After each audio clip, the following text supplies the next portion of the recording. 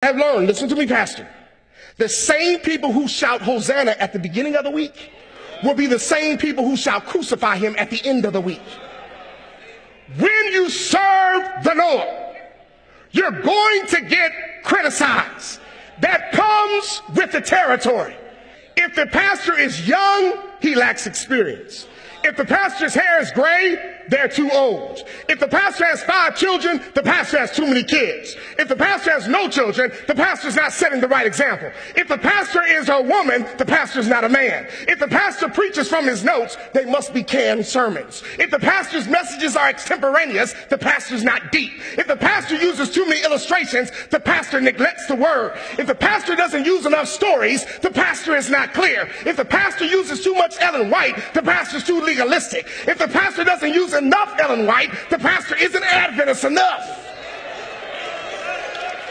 If the pastor supports the praise team singing, if the pastor claps his hands in praise and worship, the pastor's too liberal. If the pastor just supports hymn singing, the pastor's too conservative. If the pastor condemns wrong, the pastor's a legalist. If the pastor doesn't preach against sin, the pastor's a compromiser. If the pastor fails to please everybody, the pastor is hurting the church. If the pastor pleases everybody, the pastor has no convictions.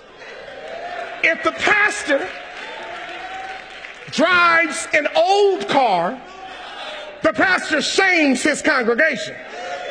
But if the pastor drives a new car, the pastor has set his affections on things of the earth.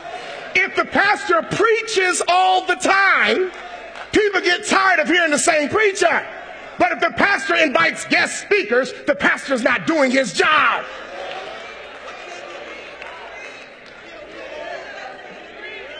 We will never be good enough, talented enough, or righteous enough, or holy enough. But I hear the Apostle Paul saying, but be ye steadfast, unmovable, always abounding in the work of the Lord, for your labors are not in vain.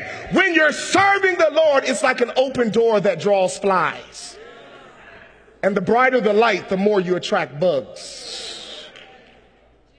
You will attract criticism. But God is saying, if I can handle a rod, then I can handle the criticism for you. If I can handle some lions in a lion's den, then I can handle some criticism for you.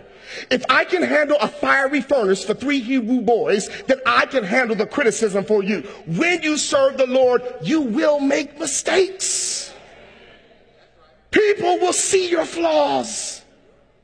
But just go.